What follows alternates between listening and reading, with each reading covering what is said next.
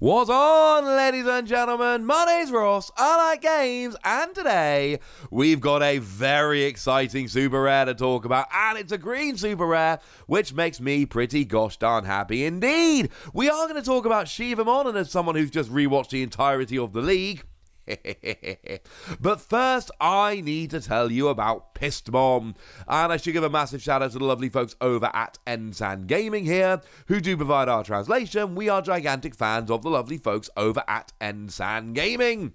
And to be fair, also DigimonCard.dev, where we use translated proxies and also provided translations here as well. So Pistomon, what we've got is a 7 cost to play normally, 3 cost to Digivolve, 7,000 power, which is pretty much your standard, ordinary, everyday, run-of-the-mill level 5. What's interesting here is it's got Digisorption -2.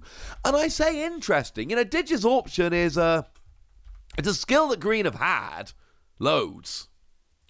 But it's been a while since we saw anyone with Digisorption.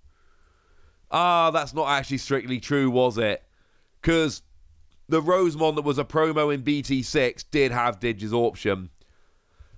Okay, fair enough. And then, to be fair, there was the Argamon in BT5. Okay, maybe Digisorption is a bit more recent than I thought, but it's still been a while, ladies and gentlemen. It seemed to be like really aggressive in BT2 and then not come around so much. Well, it's back here, and it's Digisorption -2, which means that you may suspend one of your other Digimon to reduce the cost of Digivolution by 2, i.e. it becomes a 1 cost to Digivolve.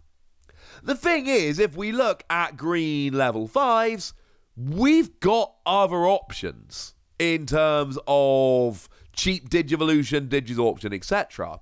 Obviously, we've got the Argamon, which has download -3, and lets you play a level 3 when you're attacking. A card so good, incidentally, it has been restricted to 1 copy in your deck. Because honestly, like that Argamon, it is a little bit too good. It is one of those Digimon you look at and you're like, yeah, maybe that was a bit too good of a card. So, okay, fair enough. We've also got Blossomon, which is very similar but doesn't have the inheritable skill and lets you Digivolve then for 0, which is pretty gosh darn good. And then we've got all of your 2 cost to Digivolve like normal, etc. So we have other options, and this is only Digisorption -2, not 3. Is there a reason to play it over something like Blossomon or Argamon? Well, we've got an inheritable skill on all of your turns. This Digimon gains 1,000 power for each of your other suspended Digimon. So, yeah. There absolutely is a reason to play this over the other 2. It can get dumb over the top powerful. It's not quite as cheap to Digivolve up, which is a little bit sad, but it ends up being significantly more powerful, and you know what? I am totally okay with that. This is really good. This is really good. Now, it's only if you need a bit of a boost, but if you need that bit of a boost, it's really good. However, once again, I can look at this and be like, well, to be fair, we've got the Kabuterimon that's a cheap to Digivolve level 4. For every one of your opponent's rested Digimon, you gain 1,000 power. And then we've got a Gargamon that does the same thing. Now, that is your opponent's. This is based on your Digimon, so it is a little bit different. But it is important to note that you could just go, Kabuterimon or Gargamon here, and then have a cheaper to Digivolve something like a Blossomon, and you'd potentially be getting the same effect but for less memory, or at least a similar effect. It's not exactly the same. So I'm just pointing this one out to you. It's not exactly the same as them. Because it's all on one card, that makes a difference. Because it is your suspended Digimon you're reliant on rather than your opponent's, it does make a difference. It's not exactly the same, but it is also not a million miles away.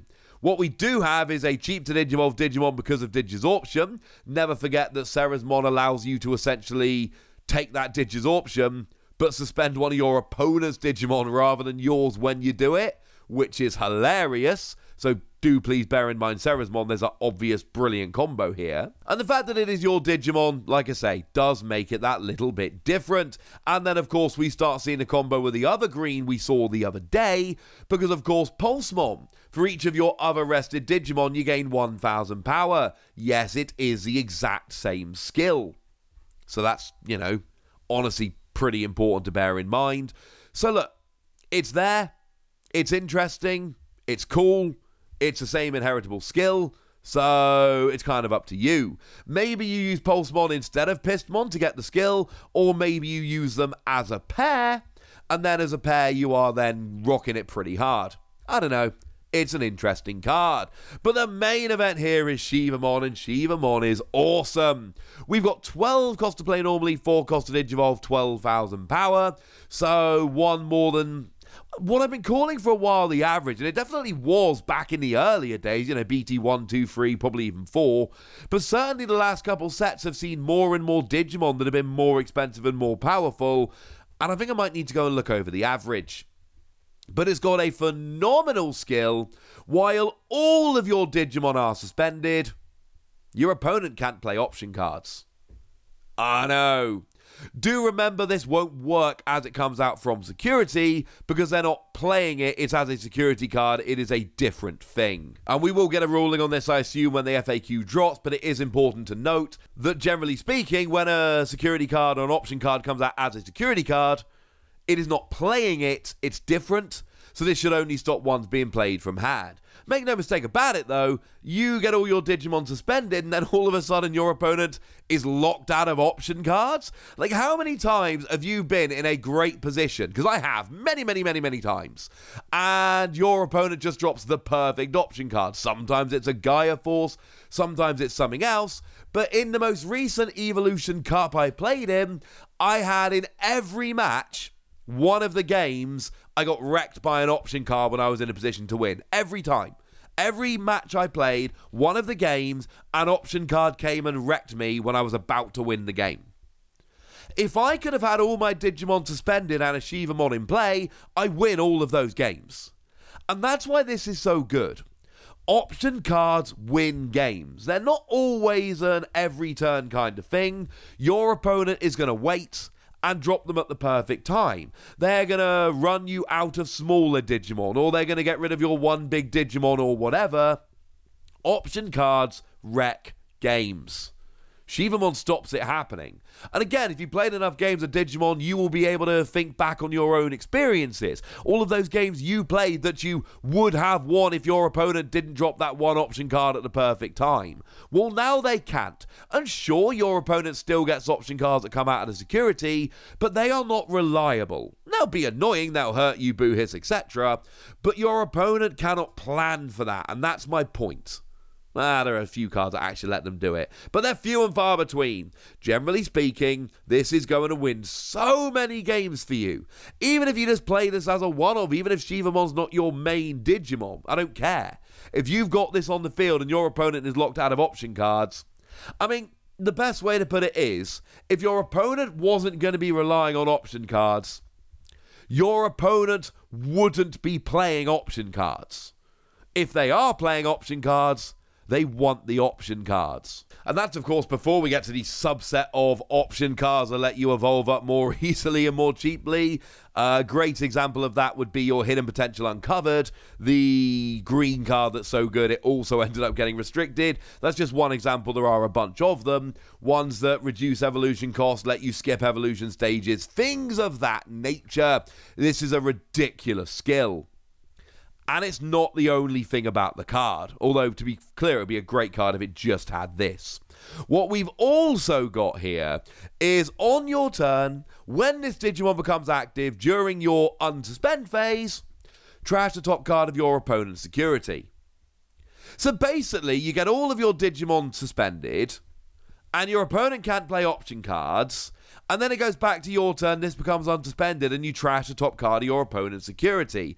Bearing in mind, when you trash the security, no skills activate, so your opponent cannot get any kind of advantage, they just end up losing their security. And this again is a nut skill. And I've been fawning over all the secret rares in this set. I've shown you all the ones that have been revealed so far. I keep saying really nice things about them, giving them 5 Wassies, which honestly seems a bit redundant at this stage.